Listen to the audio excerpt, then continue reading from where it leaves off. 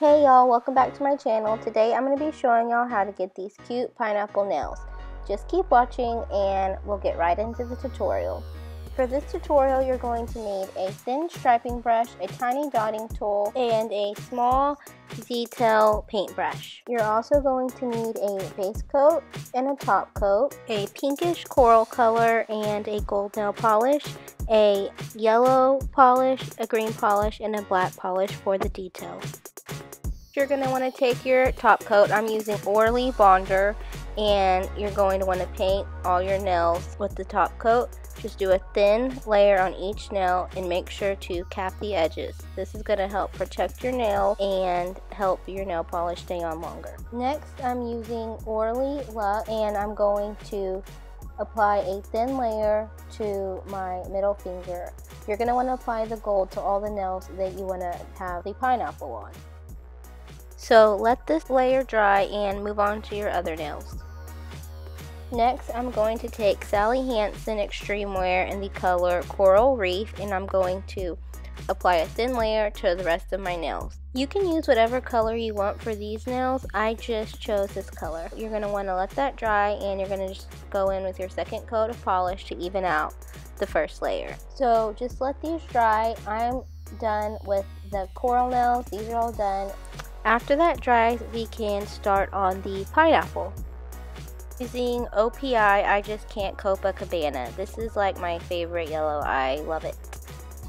So just start in the middle of the nail and make a line down and then another line down. And the top's going to be round. Do one coat, let it dry, and then do your second coat.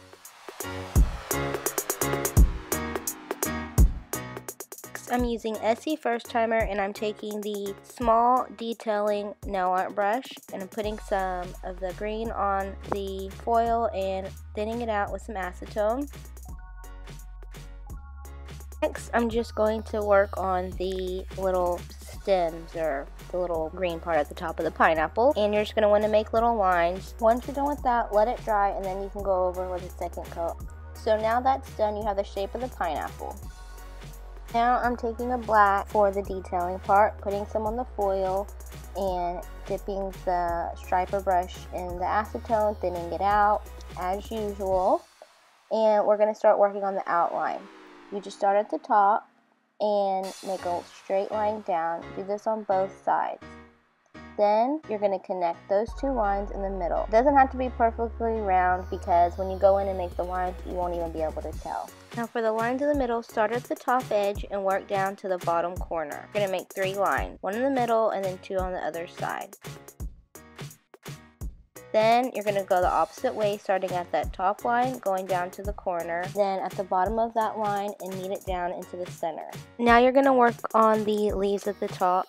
You're just going to want to outline the green with the black. This is going to help get the pointy shape of the green leaf.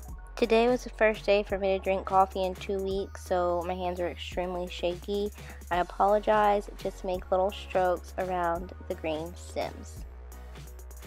You're going to take your tiny dotting tool, or you can use a toothpick if you don't have one this small, and you're just going to make little dots in the middle of the diamonds that you created.